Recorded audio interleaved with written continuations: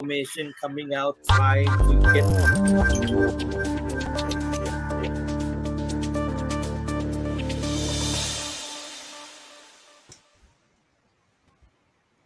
Hello and welcome back. We have Dr. Marewa Glover. She is going to give us a presentation on her SQUIRAL program. Welcome, Marewa.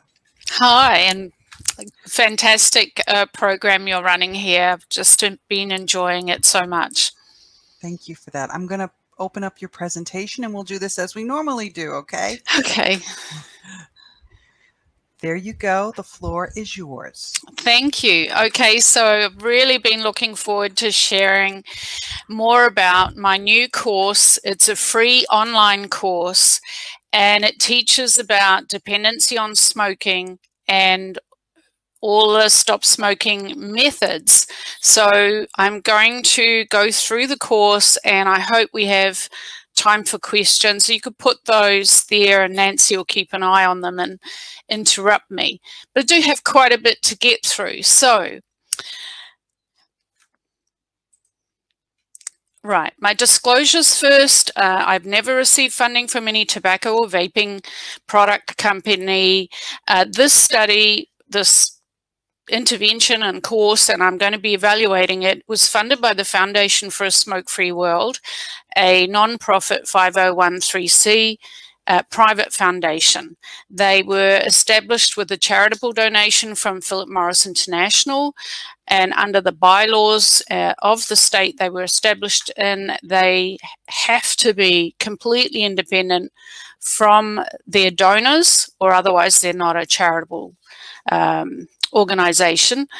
And under the terms of my contract with the foundation, the work I do is mine, editorially independent of the foundation. The contents, selection, presentation of facts, the opinions I express here within this presentation are my sole responsibility and under no circumstances are to be regarded as reflecting the position of the foundation. Thank you very much. So, what is SQUIRAL? So SQUIRAL is something us researchers do. We make up tricky little names, but it stands for Supporting Quitting, Understanding the Theory of Dependency, and Increasing Your Knowledge of Replacements and Remedies for Smoking, an online course. So I hope you think that is clever. And if you please go to our squiral.net website, there's some more story about the squirrel, Rama's squirrel, the myth in India. Now, SQUIRAL is a free online course. As I said, it's about really increasing people's understanding of why it can be hard for some people to stop smoking. And also we look at all the stop smoking methods and aids.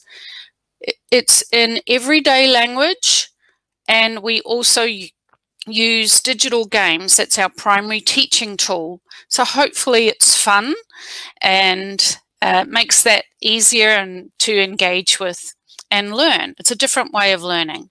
So some of you particularly would prefer this way of learning. It's not lectures and chalk and talk, and it's ideal for busy people who prefer to learn at their own pace.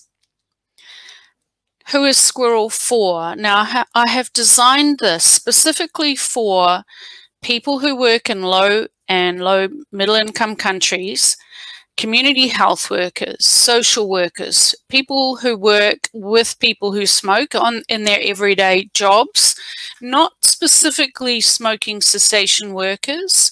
It's not something that qualified doctors and nurses would expect, the language level and the way of learning.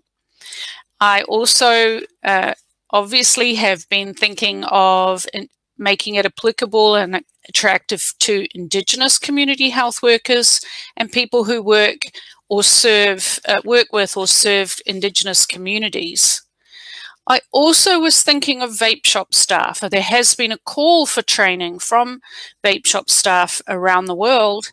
And I think also, well, just from some of the people who have had a look at it for me, I came to realize, well, it might be useful for advocates as well who support people with switching. For example, many of you are involved in forums online, Facebook, or you have YouTube channels, and you support people and give them advice and encouragement to switch. So I think that it may be useful for you guys as well. And it's also open to staff who work in hybrid stores that sell a range of tobacco and nicotine products, and that includes tobacconists. And I'm making that point because, you know, in tobacco control, tobacconists are excluded.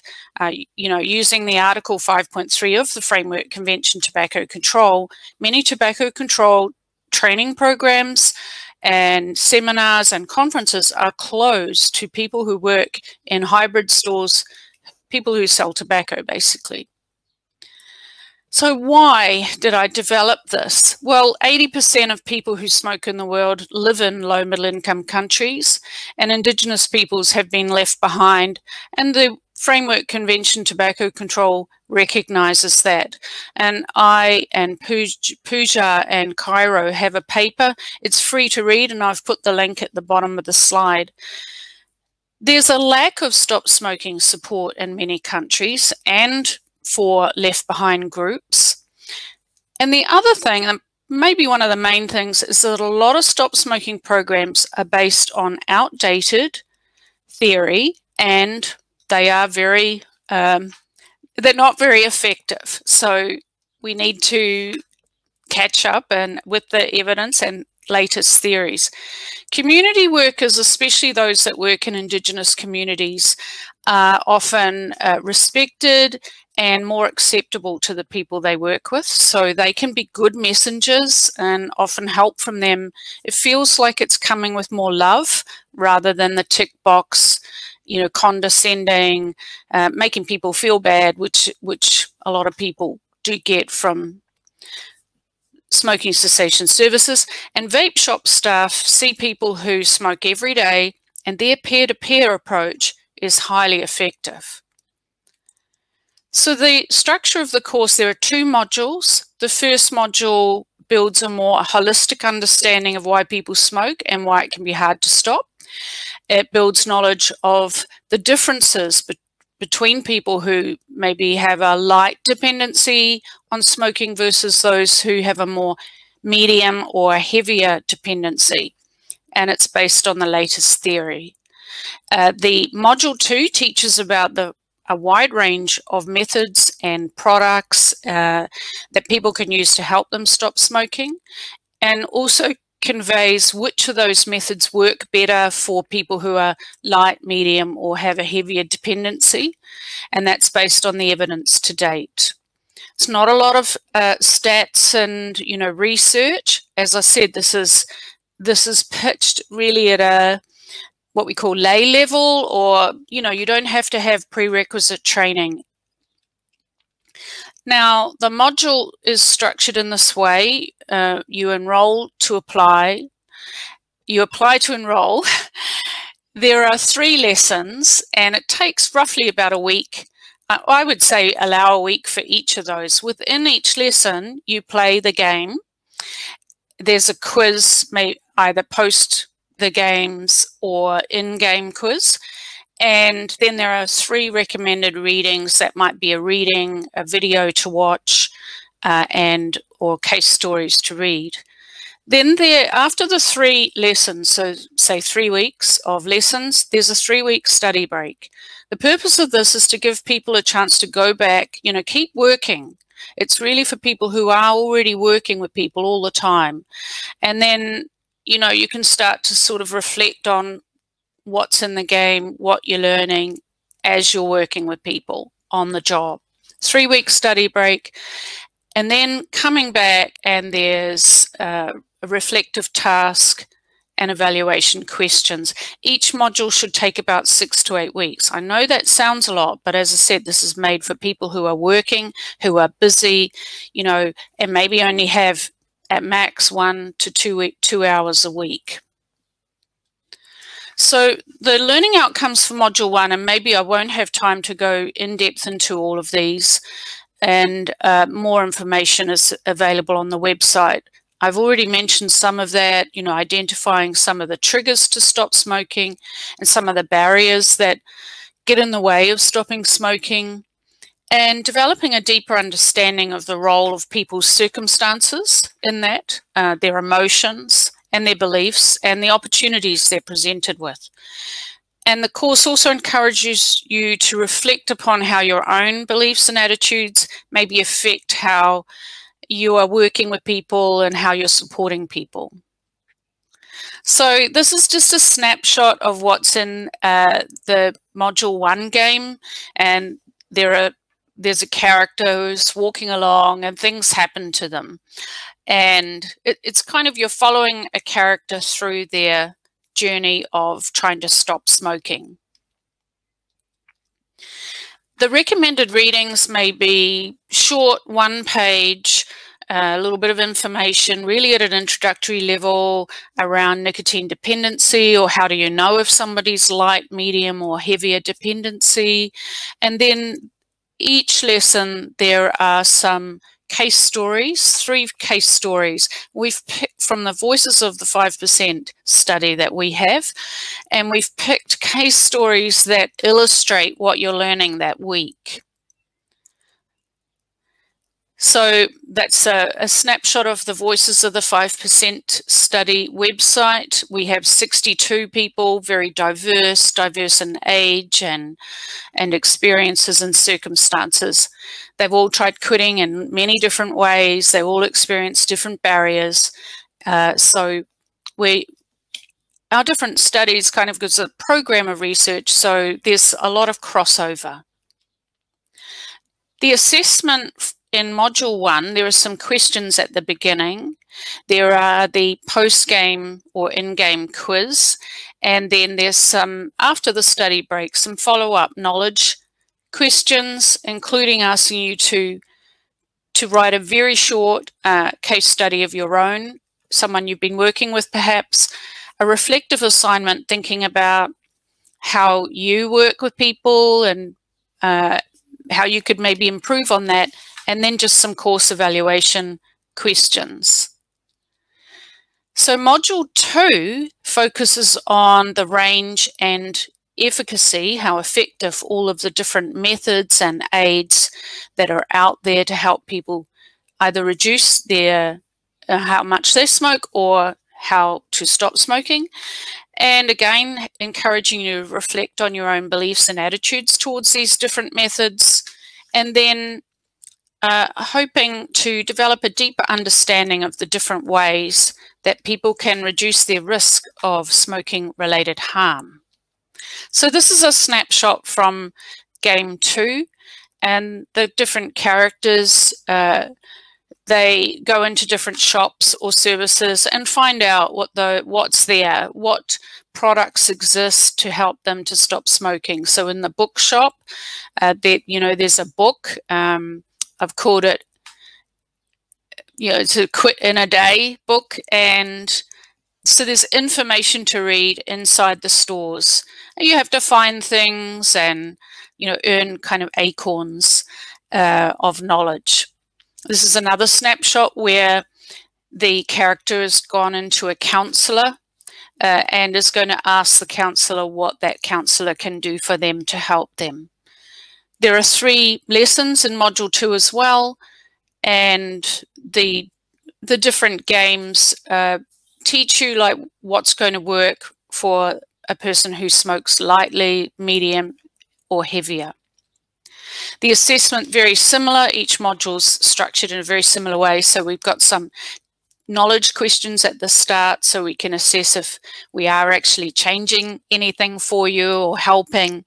There's in-game quizzes, and then a follow-up knowledge test, another reflective task, and then final overall course evaluation questions. So how can you get involved? I would really like you to get involved in the development of SQUIRAL. We currently are looking for about 100 people who meet our criteria that I put at the front, 21 years and over, different countries, some are 18 plus, but so we're looking for people to participate in the evaluation study. But even if you don't fit that criteria, please don't let that put you off, because I'm likely to let you do the course anyway. You might not be part of the evaluation study, but you can still apply and do the course. And any feedback we get at this stage is going to help us improve it and develop it, make it more effective for more people around the world. So, and in the future, we hope to translate it into Russian, Spanish and French in that order, so that it will be able to be used by people throughout Latin America, north of Africa, and of course in the Eastern Europe countries, where quite a lot of countries have Russian as their main language. We could develop more modules. I mean, it will depend on the feedback we get from everybody about what more is wanted, and we could develop modules that take the knowledge to the next level, so a little bit more advanced. Having done the first two modules, people might say, well, I'd really like to know more about this or more in depth on this, etc. We could develop a forum for people who are doing the course and or graduates, so that people can talk and share and learn from each other as well. And we could have, or add later on, maybe if it's wanted, optional online talks or tutorials or Zoom sessions. And of course, we could adapt it for different countries. So at the moment, I'm not marketing this in India, because the Indian government has banned electronic cigarettes, and they also have a ban on any research regarding electronic cigarettes and vaping. So out of respect for that, I won't be pushing it there. So for the evaluation, I'm trying to recruit in New Zealand, Russia, Nigeria, Pakistan,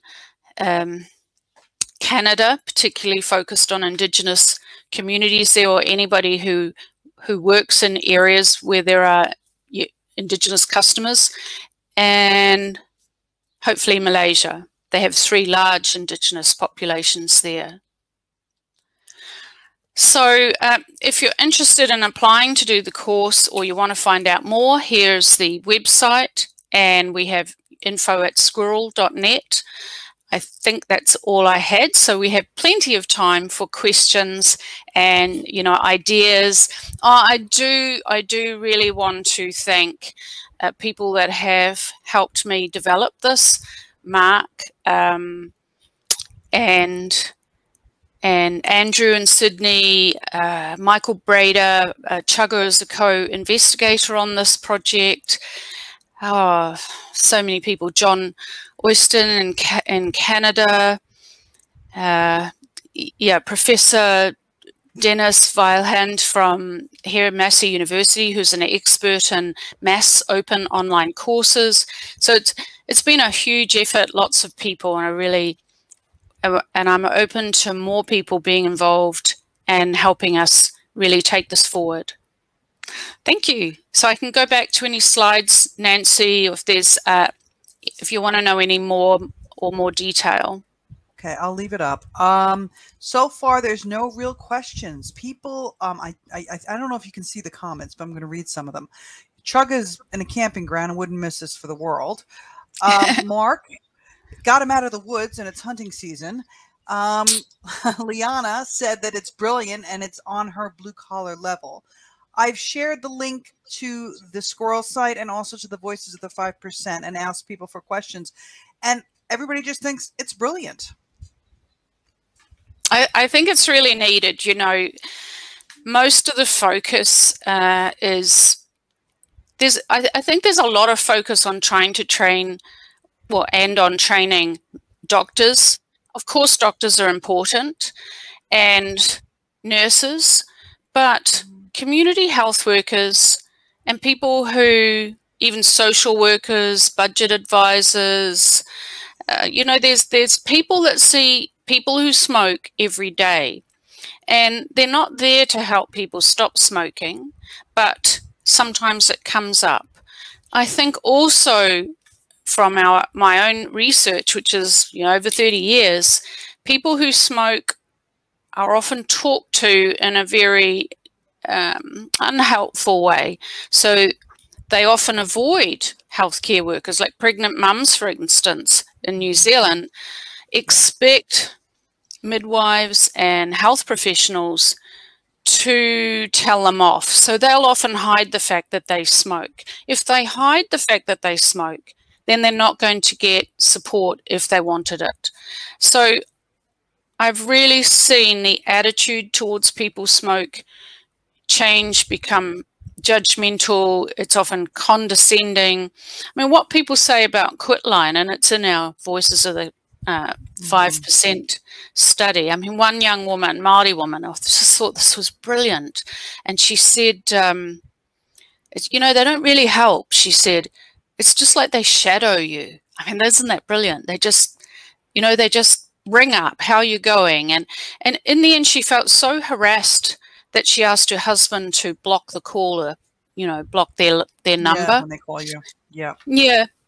And another one, another Māori Indigenous person said they, not just quitline, but in reference to a lot of smoking cessation counsellors, they're boneless. I guess you could kind of, they just don't feel that these people care about them. They don't, it's so top down, and we need to change that. And this is why vape shops around the world are, I would say, helping more people to quit than all of the your usually trained or officially trained stop smoking counsellors the whole world over. It's the theory they're using is out of date. That causes them to have a particular attitude to people who smoke. Older theories were like, and many of you may know about that, like addiction is a disease. In tobacco control, we kind of deliberately did that. It was like, if people looked at smoking as a mental illness, well, that would put them off. So the whole addiction as a disease is really more of a strategy to trigger people into quitting. And we got any questions? Anyone want to know any more? We've got two things I want to bring up. First, Leah mentioned something, and this relates to me as well, Leah. With my first child, my doctor told me not to stop smoking, maybe cut back, but don't quit, because the baby was already used to the nicotine in my system. I had the same experience, actually. Then we have two questions. Could you explain more about the approach to learning with this course? Yeah, that's a great question. So can I flicker? I don't like to flick too quickly. It's like, beware of strobing. So if we go back up to a picture of the game. So the main teaching method is to play a digital game, and the character, it's a journey. So it's like those games you play where you're journeying through an environment, and there's learning to pick up along the way. I'm just trying to get back up to that other one without going too quickly for you.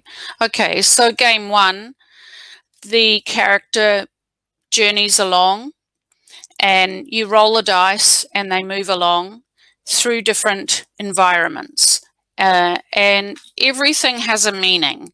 So when you play the game, it's kind of more an experiential learning.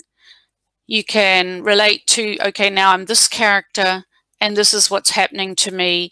So in that bottom picture, you can see the person, there's warning, sandstorm, and they're going backwards. So this is quite typical when people are trying to stop smoking. They go forward, they go back. There are quotes, which gives you an idea of the different things that people think and are saying to themselves. Some things that people say to themselves are positive and some are negative, if you know what I mean. So there's different elements that are embedded in the game, that the game is designed upon to teach you the theory without actually sort of lecturing to you or going, you know, da da da da da. So it's supposed to be more fun.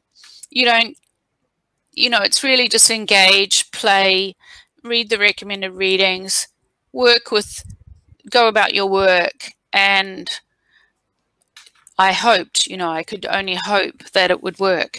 But I have had a few people already look at it to give me early feedback, and I've had some good feedback. I mean, one person said, I don't know why there's a game. I don't think I get it. And so I just had some questions, asked them some questions, and it turned out they totally got it, like 100%. So I was really, really, it works. But I do want to prove it by doing an evaluation. Okay. You mentioned earlier that this course could be good for THR advocates. So can you explain how we could apply the lessons that are in this to our advocacy? Yeah, that's a really good question. So one, I thought that, I mean, many THR advocates are, you know, absolutely there all the time, 24/7 online. Anybody who smokes can find people online who can give them advice about a product or what might work for them. I mean, it's just, with the huge social media THR vape fam online, there's always people there. And many of those people, they have no theoretical training. It's mainly based on personal experience. And many people want to know more. Many people who work in vape shops want to know more. So this is answering that call without expecting you to go and, you know, enroll in a university course and have to give up a year of your life or something to get a certificate. This is really getting that information out there in a more fun way. You can dip in and dip out. Now, the other thing I want to mention is I have focused on smoking, and that's because that's responsible for the majority of the harm that is caused by a tobacco product. It is mainly cigarettes. And so I've mainly focused on smoking, but there is no reason why the same lesson in here about the theory could not be applied to people who are working with people who want to stop using Gutka or, you know, a smokeless product or snus, for instance. And yeah, so that's important. Question for you, because there are quite a few smoking cessation people that I know here in New Zealand, and they have said that they've encountered people that are vaping that want help to stop vaping, which sounds weird to most of us, but it does exist. Would this be suitable for them as well? Sure, because it's about, especially the module 1 is about understanding why people smoke and or vape and why they find it difficult to stop. So, I mean, you could even apply the same theory to why people struggle to diet, you know, Yeah. But it is specifically, I mean, this is obviously the quotes are about smoking and stopping smoking, but the underlying theory can be used. It's about behavior change, and it's about how you support people to make a behavior change. I didn't answer your previous question about tobacco harm reduction advocates. So maybe you have advocates who don't actively work with people who smoke or people who want to stop vaping or using a snus or a smokeless product. But I think that there's definitely, the theory has relevance for advocacy in the sense that how do you change behavior, including how do you change the behavior of people who are anti? I can see that it would help, and it's also on topic. And why not just learn as much as you can? The more authoritative you sound and your messaging, the more, you know, the more people may become more effective. I don't know, but I mean, I'm certainly open to, if you want to enroll, I would love to have more, consumers try it out, especially advocates that help others on a daily basis or in your work, and your work is focused. Why not understand more about how hard it is to stop? Most of you know that already from your own personal experience, but not everybody's the same. Like, okay, your experience is not the same as everybody else's. And we had that here in New Zealand. We had one of the members of parliament, and he just used to say, "Oh, you should all just quit. That's how I stopped. You should all just quit." Yeah. Yeah. So when people... I've encountered that. So when people sort of go, well, I know what it's like, I did this, and they think everyone else should be able to do that, they're wrong. And most of you do say, different strokes for different folks. And that's why in Module 2, we look at all of the different methods and aids that are available. And actually, there's a whole lot. Does that help? Yeah, I think that answers the question. Everybody's just like checking out the site. You won them over. Hey, come back. I'm reading the glossary of terms, how helpful. It's a great learning approach. Pip is here and she says hi. I don't know if you can see that. Can you see the comments? Yes, I can. Thank you. Oh, okay. So I'm just sitting here giving you comments. But no, yeah, I can't. I can't read them all, as Yeah. So I mean, I keep putting the link up there. And if you're all right with that, I'll share the link with everybody in Asia Pacific. Oh, yes, please. I mean, any contacts any of you have for people who work in Malaysia, potentially with the different Indigenous groups there. I really am in the process now. I need to find 100 people who fit our criteria to be in the evaluation. And then, as I said, well, why not let others do it anyway? And I'm just saying, well, please just give us any feedback. I'd love to hear more from people, from the people it's been made for, about, well, what's missing? What more do you want to know? And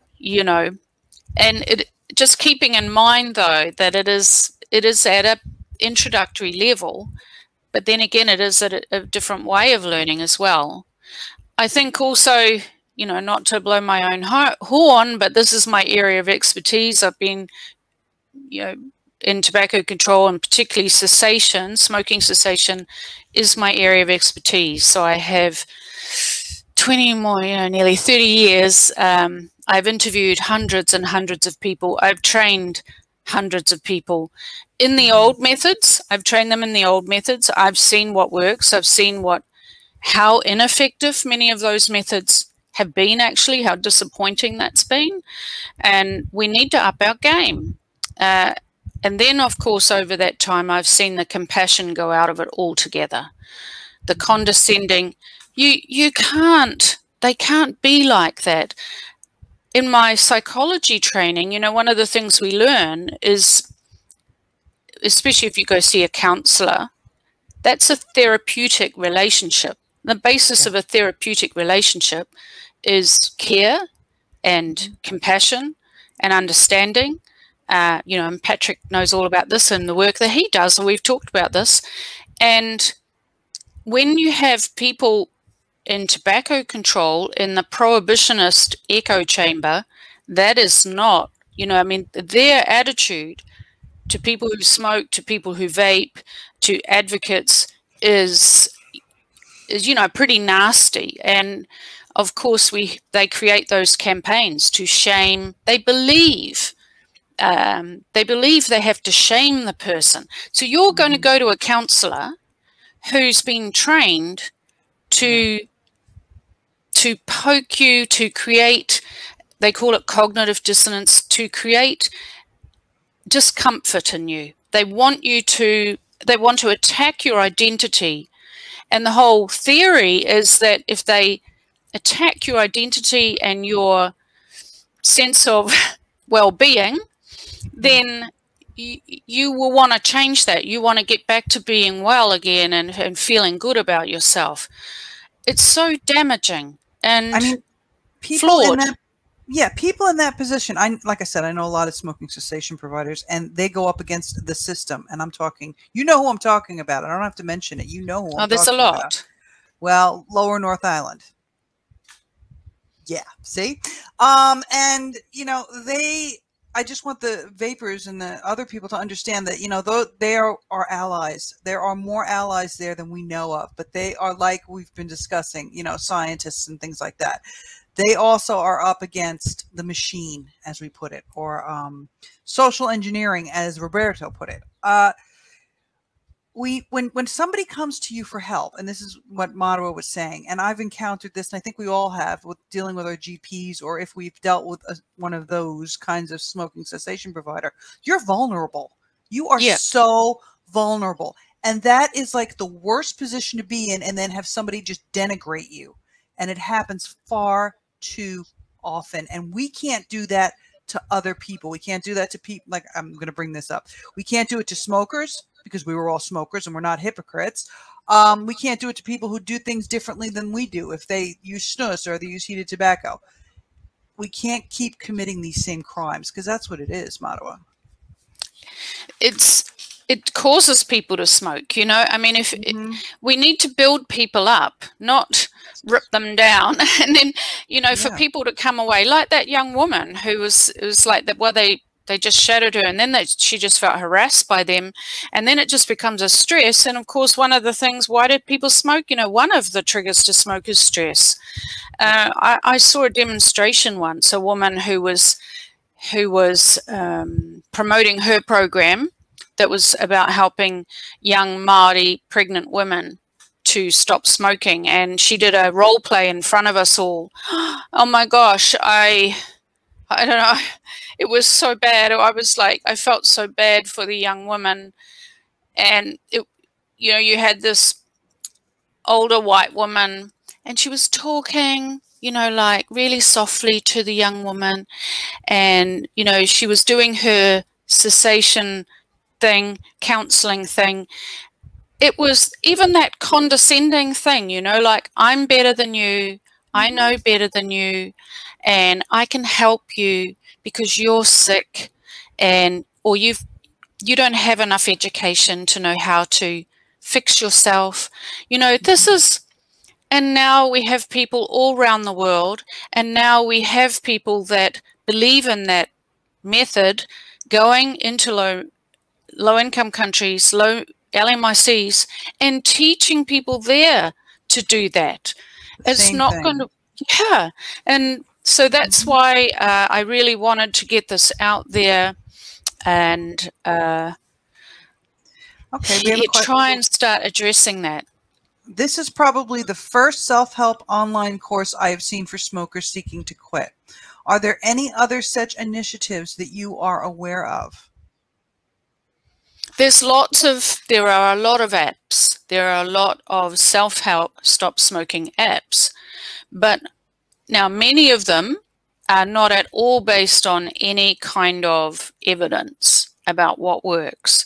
So they're just apps out to make money. And in module 2, I don't just talk about the methods and aids that work. I also give you some, I also introduce other things that are being pushed on people where the evidence actually says, no, this doesn't work. So there's a lot of snake oil stuff, and that's what you'll learn about in this course. I also talk about the methods that are under development, so experimental methods, psychedelics, for instance. So what you will learn is beyond what is being taught to people who are working in smoking cessation. And that's fine, because for one, a lot of tobacco harm reduction advocates and consumers are much more open. I mean, as we know, and we've been talking about all week, many people in tobacco control, the narrative is very controlled.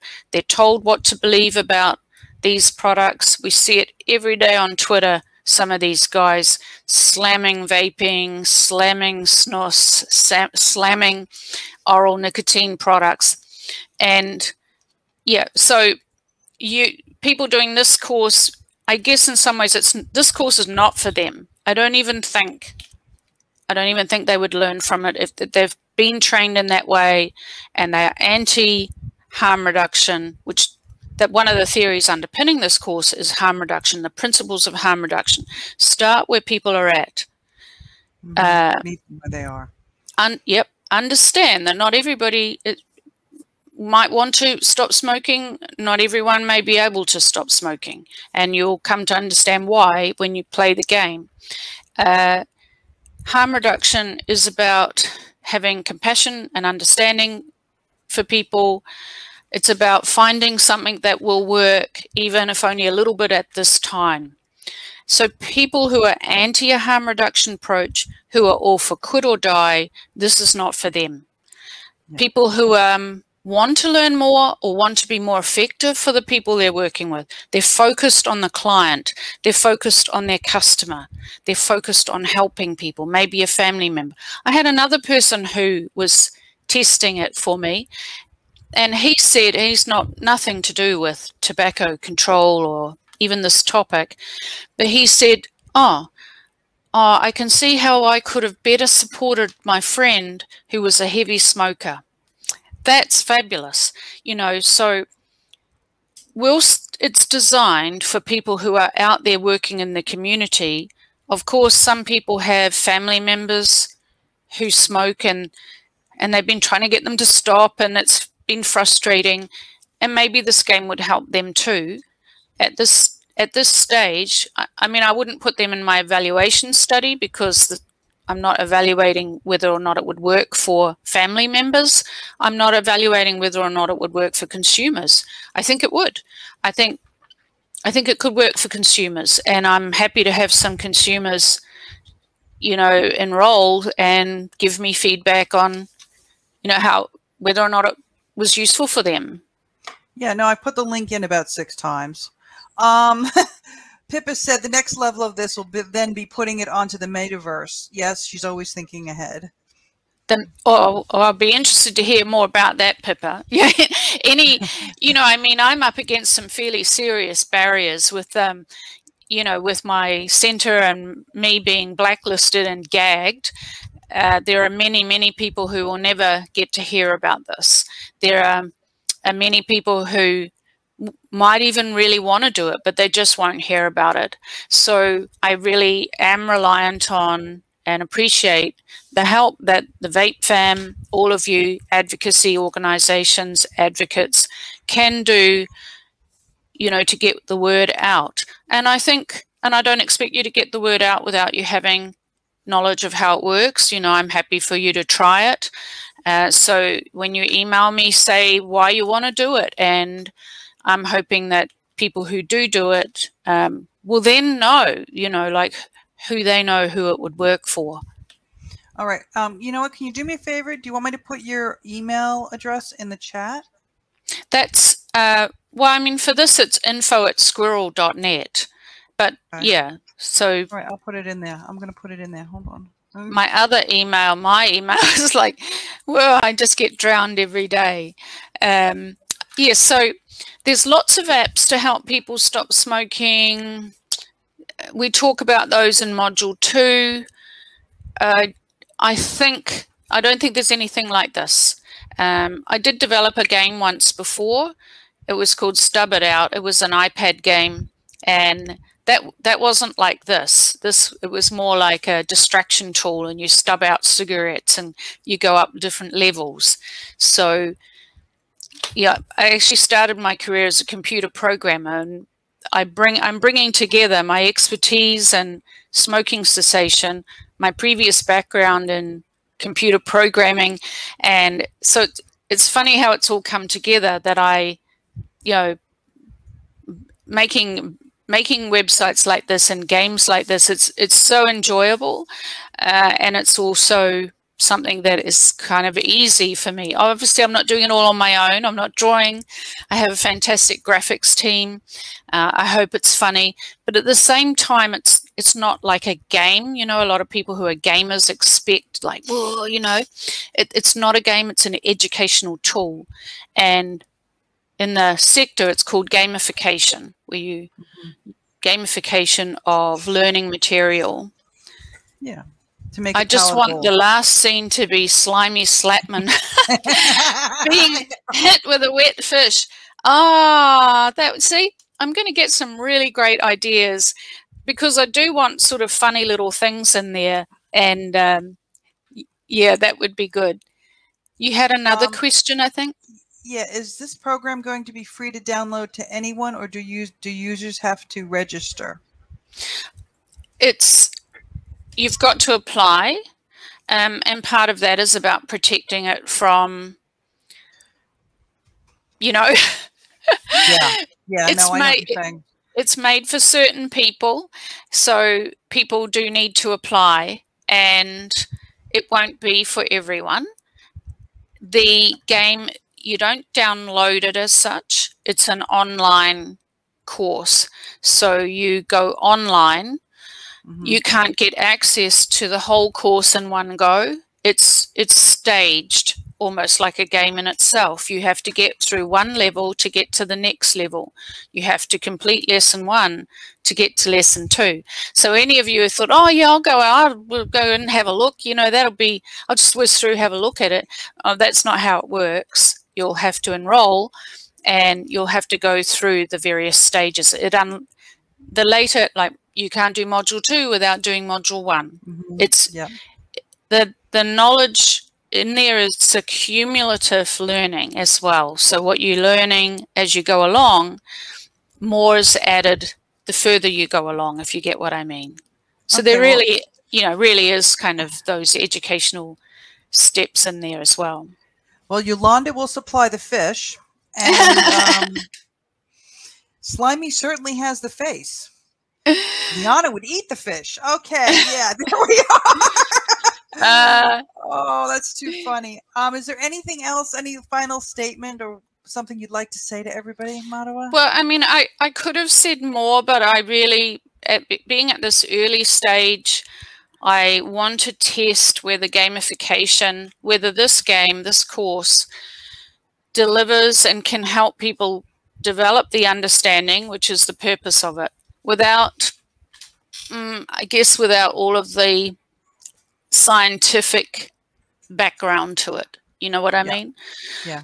So I didn't want to go, I mean, you didn't ask me what's the theory. I mean, that's a whole nother different sort of lecture, and would take a whole hour in itself for me to go through all the theories of addiction and dependency. And that's why I'm saying, people who want to enroll in university and do, not that there's a lot of courses in tobacco control, but, you don't have it. You don't have to have it. You can just do this, play games, look at the readings, read some case stories, and practice it, put it into practice, and then see what happens. And I want to know what happens. Got one final question, written in caps, yelling at us, but apologizing for yelling at us. Is this something you would like to see used by government agencies as a part of their stop smoking programs? It's a very good question. And I think, there's a number of us that have tried to shift the smoking cessation sector.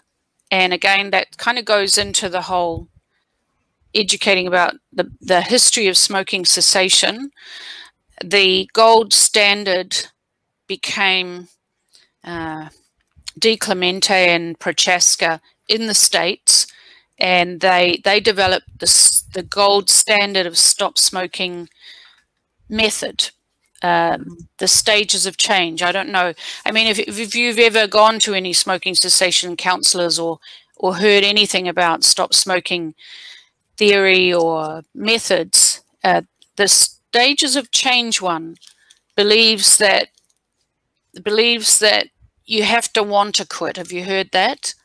Yes. Well, it's not going to work unless you want to quit. They also are like they develop, the early stop smoking guidelines or smoking cessation guidelines that governments put out, including in New Zealand, and I was involved in that, and I used to teach this method because it was the gold standard at that time in 2000. I was the first trainer of stop smoking services in New Zealand of Quitline and many others that came after that. And we taught the stages of change model. We taught that, you know, if someone comes in to see you, you're a health professional, and you ask them, you know, do you want to stop smoking? And they say, no, I like it. Just leave them for 6 months, right? Leave them for 6 months. Well, what if she's pregnant? You're going to leave her for 6 months? Too late, bro. You know, like, you missed the boat. And that's been the main theory from Prochaska and Di Clemente in the States. It's still what they teach.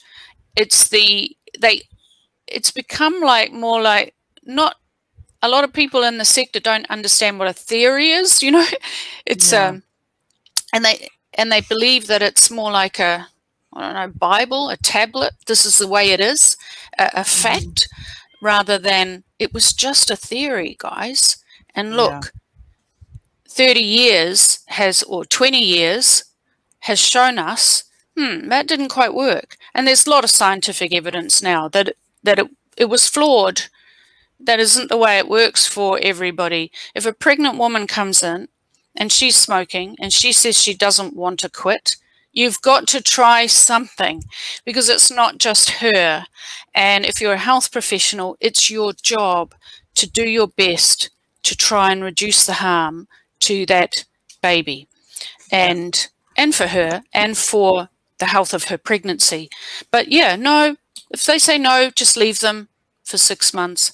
So many, you know, Hayden McRobbie, many of us in tobacco control, or not many, but those at the sort of forefront have tried to change that, and they just won't give it up. Once they're taught, I know it. I don't need any more training, or you can't shift them. It's just incredibly frustrating. Yolanda is saying, so if it doesn't work, it's your fault for not wanting it enough. That's the theory behind. Yeah, that's right. And then Pippa is back with the fish. Maybe after you slap the slimy slapman, you get to the last stage where you pop the giant Balloonberg puffer fish, and everyone lives happily ever after. Oh, I love those ideas, and I can already see the graphic, you know. So can I.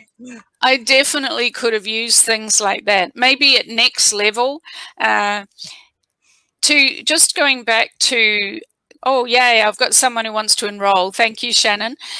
And, you know, and any of you, there's a lot of people who've been on Scope this week who have vape shops, who work in vape shops. You know, please, if I know you're all busy, but as I said, this is like 1 to 2 hours a week.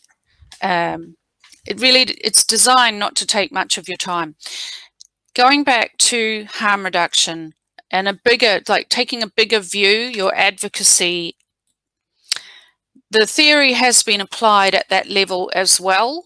And if you understand the theory, it comes across these elements that are taught in Game 1. And then you try to think, well, how could we apply that at a public health level, at a policy level? And also it can help you to assess policies in terms of what effect will they have. And we were talking about this yesterday. You have to understand people's circumstances. If you criminalize people who smoke or people who vape, you're increasing the determinants that become a trigger to smoke. And yeah. This is awesome, Marewa. Thank you for sharing it with us. Yeah, so I'm going to be doing some marketing. I would love any ideas any people have on where I could maybe, you know, like put an ad here or there, different forum that go out to vape shops around the world.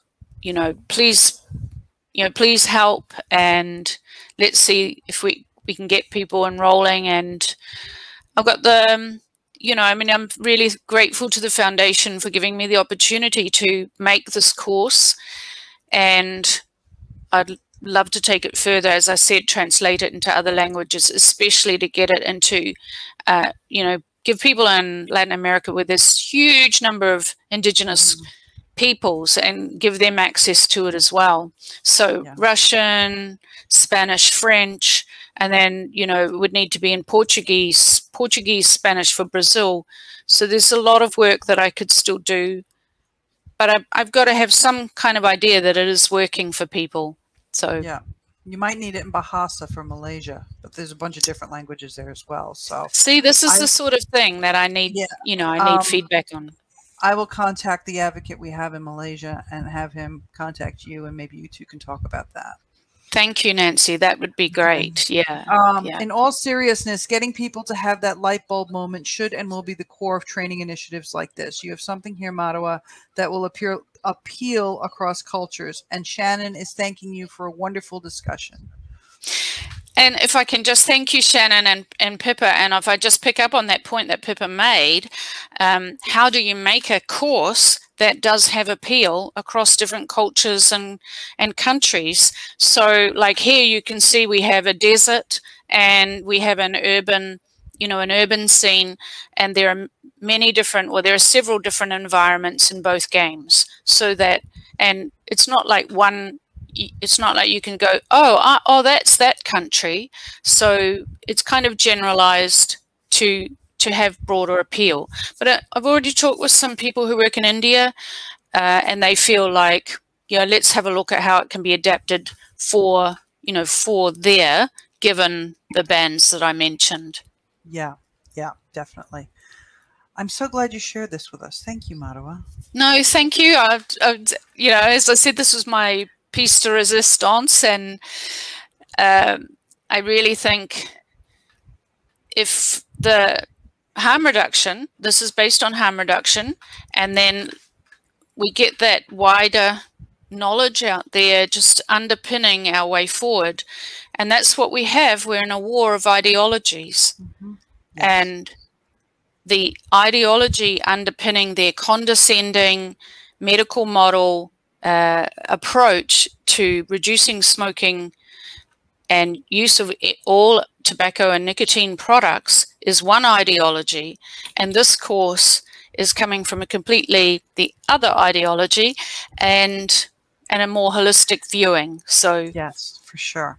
All right, we're going to have to go because the next panelists are already here. Thank you very much. Thank you for joining us. Thank you, audience, for joining us. I've posted the link a few times in chat, so you can go back and find it for squirrel.net. And up next is Anton. So thank you. Good night. Bye. Good night, stay Marewa. well, everyone.